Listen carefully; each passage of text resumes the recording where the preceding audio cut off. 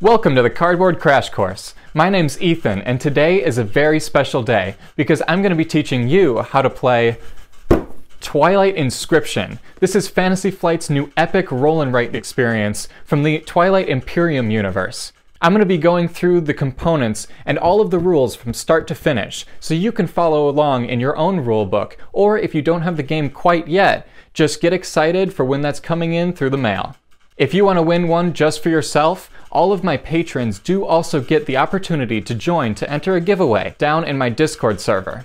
Also, if you aren't already subscribed to the channel, I will be making faction guides for all of the Twilight Inscription factions, as well as continue making faction guides for all of the Twilight Imperium factions as well. They'll be a little bit shorter and a little bit easier to digest. But before further ado, let's go ahead and head on out and check out the box contents. The best and most exciting way to start a new board game adventure is by opening up the box and checking out the contents. So that's what we're going to do together. When you first open the box, you'll notice that you have both a rule book and a learn as you play guide. This is perfect for new players. We also have 8 chalk markers to draw on the player boards, a sheet to represent Mecatol Rex, both for a group of players as well as solo, the speaker card to give to the first player, objective cards to represent public objectives, relic cards used in navigation and exploration, agenda cards to represent voting, asset reference cards to give to each player, double-sided to reference all of the different small intricacies throughout the game, 24, soon to be 25 faction cards representing all of the factions used in Twilight Imperium, an entire deck of different strategy cards to represent the changes throughout the game and throughout the galaxy, 3 black dice, 3 focus dice, and a whole plethora of player boards. These are what you're actually going to be writing on and using to play the game of Twilight Inscription. We're going to go ahead and start with the player setup. Moving into the actual player sheets you'll keep in front of you. We have Navigation, Expansion, Warfare, and Industry. You'll shuffle these and deal 1 each to each player playing the game. Arrange them like so that the names are closest together in the center of the board. Use the A side of the boards to represent a different experience for each player. But if you'd like a more competitive usage of these boards, flip all of your boards to the B side. The B side is the same on every single one of the boards and allows for a more competitive experience where everyone starts with the exact same setup. It's completely up to you as to which side you use. Next, we're going to choose our factions. In order to do this, we're going to shuffle the faction deck and deal 3 cards out to each player. That player then chooses one of the 3 to keep and returns the other 2 to the game box. If that card has a setup ability, as this one shows, go ahead and resolve that now. If instead you'd like to simply choose your factions, just go ahead and deal them out to each player, either a draft or freestyle. Next, we'll go ahead and place the Mecatol Rex sheet where all players can see. We're going to use this side in a game with 3 or more players, but we'll use the opposite side in a 1 or 2 player game. When you set that in the center of the table, also shuffle up all of the Stage 2 agendas and deal 1 down below the Mecatol Rex sheet in the first slot. Then do the same with the Stage 3s and the Stage 4s. Next, we're going to create the event deck, which will represent the changes throughout the galaxy and throughout the game. Separate the event cards into 10 piles, 5 black and 5 blue, all with ascending or descending numbers. Over here, we're going to start creating the event deck by taking the highest number and placing the black card on the bottom. Then place the blue card of the same number on top of that. Repeat this until that entire number has been completed. Then continue on to the next highest number, starting with the black card once again. And we'll repeat this step until the entire event deck has been created, just as shown here. Then we'll go ahead and shuffle the relic deck and place it here. And finally, for the Mecatol Rex setup, we'll choose randomly one of each of the colors of public objectives and place them in the color-coded areas as shown here.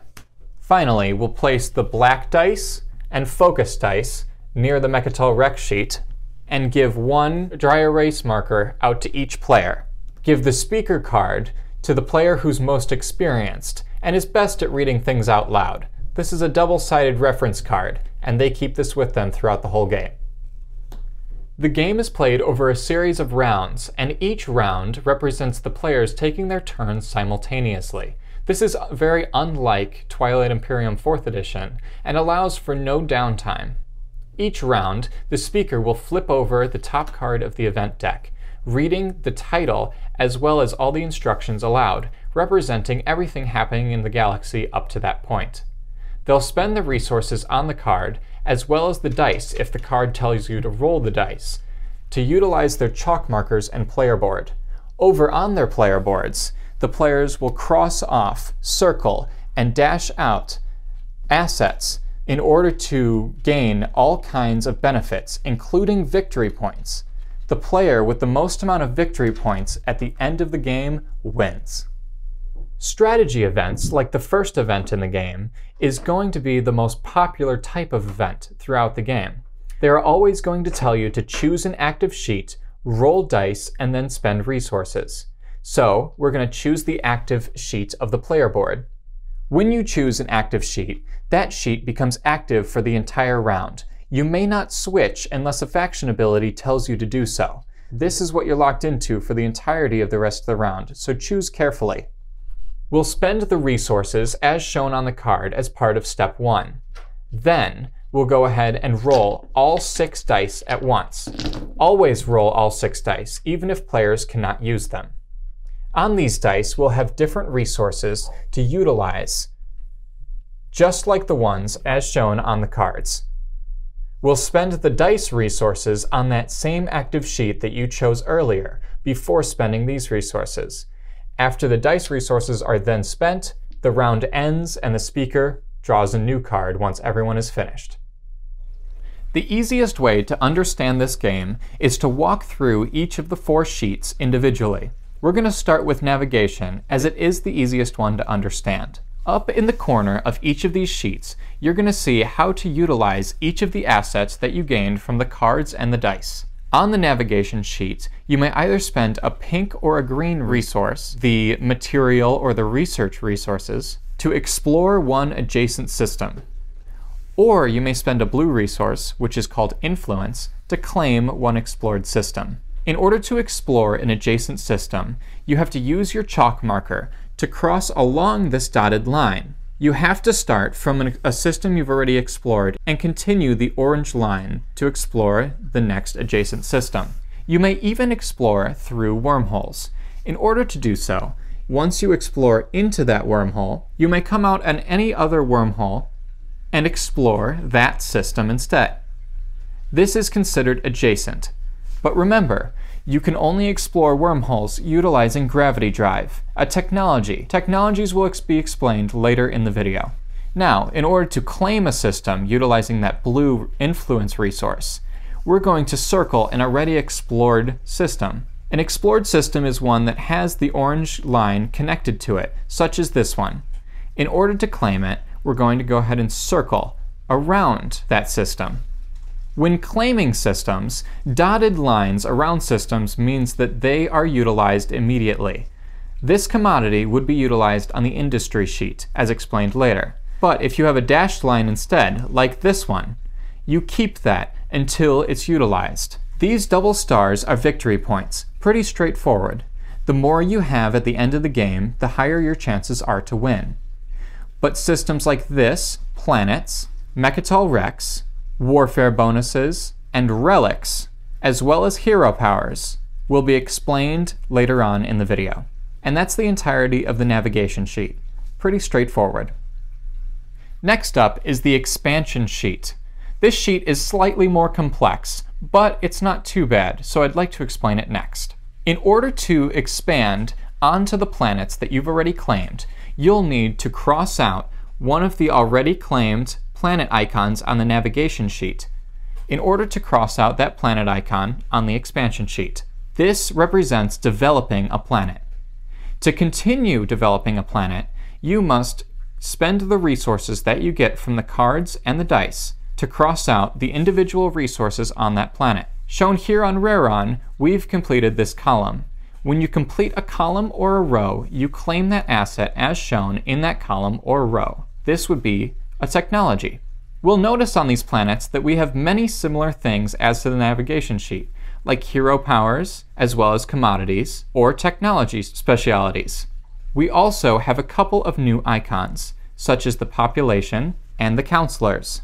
And that is the entirety of expanding onto planets. The expansion sheet also shows a couple of different items. First is the space docks. In order to claim a space dock, you must either cross out a planet icon from the navigation sheet like earlier, or all of the resources. Once you do, you claim that focus die. Focus die will be explained later. The population track here is also shown on the expansion sheet. When you claim a population, you immediately circle the victory point to the lowest part of the population track. Every time you claim more population, you'll climb the population track and claim more and more victory points for the end of the game. The final thing shown on the expansion sheet is the resource tracker. This has no in-game purpose, but is very helpful for representing how many resources you may still have left in the round. You can erase them to show your own progress. Trust me, this is very helpful and helps me a lot every time I play. Next up is the industry sheet. I believe this sheet looks the most complicated, but trust me when I say you'll understand in just a moment. This sheet represents all of the expansion that you've done already and the industry that you've created on the planets that you've expanded to. You'll be scrapping as well as claiming different things on the industry grid here, like commodities, hero powers, counselors, and focus dice, as we've seen before. In order to scrap a space, spend a pink material resource, and then cross out one unmarked space next to any marked space, just like this. In order to claim an unmarked space, you must spend either a blue influence or green research resource to claim any space next to a scrap space, such as this. Because it is a dotted icon instead of a dashed icon, we will utilize that commodity right away. In order to use the commodities that we've been getting from all three sheets, this sheet also has the industry chart. When you gain a commodity, you'll cross out the leftmost of that type of commodity. When you cross out all commodities of that column, underline the trade good value. If I did it once again here, I would underline the next one. If you cross out enough commodities to reach a victory point asset, then also claim those victory points. This chart is also where we'll be utilizing the counselors from earlier. Do the same as the trade goods and underline the leftmost counselor when you receive that counselor. If you reach the victory point asset, just like earlier, circle it.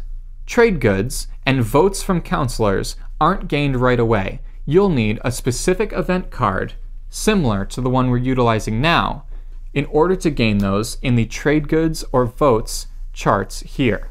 2 trade goods at the end of the game that are unused can be spent as 1 victory point instead, but other uses for these will be explained in a minute. Alongside the 3 resources, you may also spend technology specialities. A blue can create up to 4 material resources. A yellow can create up to 3 influence resources. A red can help you scrap into this area, claiming even double commodities. A green can be spent into this area, and these 2 areas will be different for each player board. That is the entirety of the industry sheet. Pretty simple. Finally, we have the warfare sheet.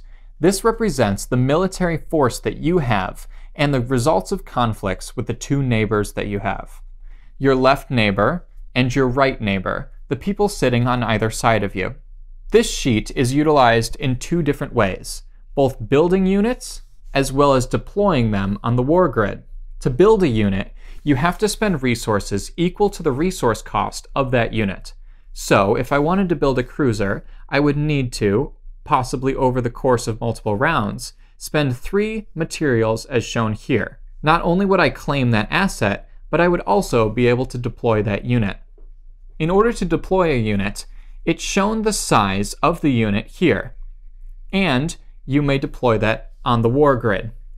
You have to deploy either adjacent to the battle line, which is the bottommost orange line, or adjacent to a unit already there. So, as the cruiser is shown as a 3-wide section, I could build the 3-wide section right here. All units except for infantry are limited, so I would only be able to make up to 3 cruisers. As such, if they have a technology speciality, instead, spend that tech speciality in order to build. Infantry, like I said, are the only non-limited. You may spend either material, influence, or resources in order to build any number of them, and infantry are a single node wide. As far as dreadnoughts and warsuns go, they are built in exactly the same ways. However, before being able to build them, you must spend a technology speciality in order to unlock it. They begin the game locked. When building on the war grid, if I were to build another cruiser, I may not build it over an anomaly as shown here. Anomalies block your deployment. But if I were to build it over an asset, I would claim that asset, and if it were victory points, I would keep them for the end of the game. That is the entirety of building and deploying units. Actual wars I will explain in more detail later in the video. Outside of strategy events that allow you to gain resources, we also have production events. Production events say claim 1 trade good on the industry sheet for each unlocked +1 trade good icon in your industry chart. If I had the 3 of these unlocked, I would claim 3 trade good assets, and then the round would end. Players can spend trade goods while resolving any strategy event card. A trade good is spent to provide any of the 3 resources on the active sheet. Alongside production events, we also have council events. When a council event occurs, claim 1 vote on your industry sheet for each +1 vote icon underlined on your industry chart. Right here, I have 3 underlined, so I would claim 3 vote assets. Each player does this simultaneously. Then, to actually vote on the agenda, the card shows you which stage we are voting on. This would be Stage 2, as found underneath the Mecatol Rex sheet. You would flip this, and the speaker then reads the pass effect and the fail effect aloud. Players will vote on either effect they'd like, and with how many votes they would like. In secret, each player would cross off and spend as many vote assets as they'd like. Here, I'm spending 4. I would write it in the pass or fail category here, and then check off which one that I'm voting for. So, in essence, I would be voting 4 votes for the pass effect.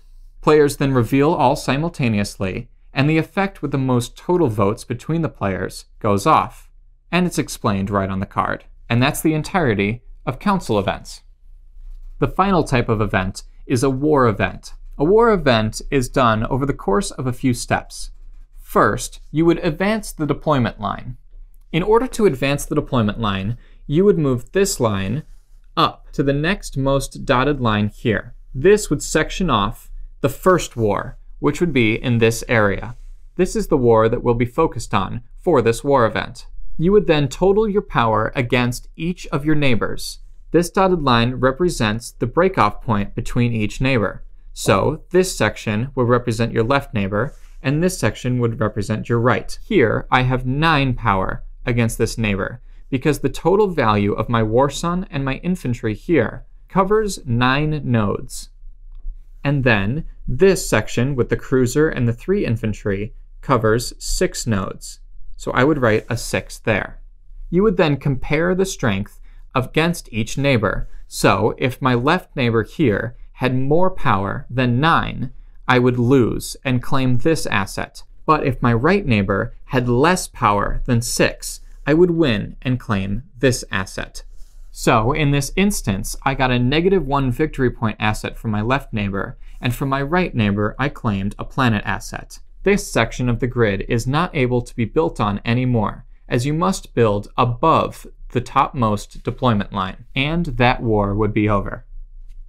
Alright, now that we've taken a look at all of the different event cards and all of the different sheets, there's a few outlying things that I wanted to explain. First are these assets. This represents extra power against the neighbor on either side of you.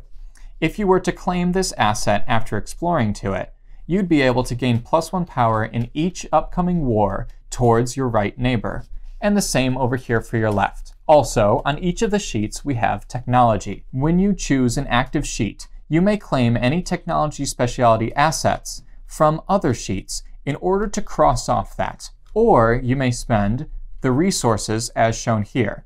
Either way that you do it, gain this technology as an ability for the rest of the game. If it's a passive ability like Gravity Drive, it's always on, but if it's a per active ability, then you only gain it as a boost each time that you choose this sheet to be the active sheet. Another thing, we have focus dice down here. These are the colored dice that come into play. Natively, you may only spend the assets on the black dice, but you may unlock the focus dice to also gain these assets when you roll them. In order to do so, when you choose a sheet as the active sheet, just like technologies, you may underline that dice and spend the focus dice from another sheet or from this one. If you have a focus dice unlocked, like I have this red one, blue one, and green one on this sheet, when you choose this as the active sheet, you may spend those resources as well, even on the turn that you unlocked them. Another asset that we haven't gone over on this navigation sheet are relics. When you claim a relic asset, you flip the top card of the relic deck. When you do so, you put it next to your board and claim that many victory points as shown here, writing it next to that relic. Also, on top of that, you get the ability of this relic. Like this one, it says play immediately, and then you read it and gain that ability. But some of them are passive and continue throughout the game. Each player has access to up to 2 relics. Finally, we have Mecatol Rex. When you claim the Mecatol Rex asset, it represents you arriving at the Mecatol Rex Council. When you claim Mecatol Rex, focus on the Mecatol Rex sheet instead. The first player to claim Mecatol Rex writes their name here, and so on and so forth. When you do arrive there, you claim that many victory points and write it on the navigation sheet next to Mecatol Rex. You also immediately claim that many votes and write it on your industry sheet. This sheet also can show how many total votes that we have counted up for each of the agendas in the council events, as well as the final score totaled up at the end of the game. One final thing on the navigation sheet as well are the hero powers. This isn't just on the navigation sheet, but they are most prevalent here. The hero powers activate immediately upon claiming them. They're explained right on the faction card. And as long as we have faction cards in front of us, I would like to also explain setup and passive abilities. Setup abilities, as explained before, happen immediately as you claim this faction during setup. Passive abilities happen throughout the entire game. The Ghosts of Kraus allow you to do extra exploration instead of having to claim Gravity Drive on the navigation sheet. One last way of gaining victory points are public objectives. These are represented by the 4 cards we put next to the Mecatol Rex sheet at the beginning of the game. The first player to reach this goal, as shown on each of the cards, claims the higher victory point total. This is showing the lower victory point total that other players will get. Once the first person claims the higher victory point total, you'll flip the card, and it'll only show that lesser value. How convenient. Once you also do collect that many victory points, let's say I was the second person, so I got 4. I would then write it on the corresponding color sheet. For this objective, I would gain 4 points. You may only score each objective once, but you may score each of the 4 up to once. That's a lot of points to go after. The game ends when the speaker draws the A Throne for the Taking event card. This triggers the final war of the game, and then players add all of their totals of victory points together in order to determine the ruler of the galaxy. They write all of the victory points that they've claimed on each sheet in the sections available for them, and then add them to any objective points that they've gotten for that sheet. Once the players do this, they write their final total of victory points here, next to their name, whether or not they've claimed Mecatol Rex. The Winnu got 29 points, the Sardak Nor got 58, the Ghosts of Kraus got 71, and the Federation of Sol got 73 victory points. which makes the Federation of Sol the winners of this game. Congratulations, humans. Oh boy, I'm a little parched. Well, there we have Twilight Inscription. It's of course a little bit less of a complex game than Twilight Imperium, but it is that experience shrunk down into a smaller version. The roll and write aspect really makes it fun because every player plays their turns simultaneously. I've never truly played a roll and write quite like this, so it was a great experience the first time. Stay tuned for faction guides, quick little guides compared to the Twilight Imperium ones, for all of the factions in Twilight Inscription. I'll be making them soon, so keep your eyes out. And of course, join to be a patron on the channel for all sorts of benefits, as well as winning a copy of your own as soon as this video is released. This is going on for a special Christmas giveaway, but patrons always get exclusive giveaways as well. Thank you so much for watching. If you have any comments or criticism, please leave them in the comments below, or join the Discord to let me know personally. I have so much fun making these videos, and I hope to see you next time. Pax Magnifica, Bellum Gloriosum.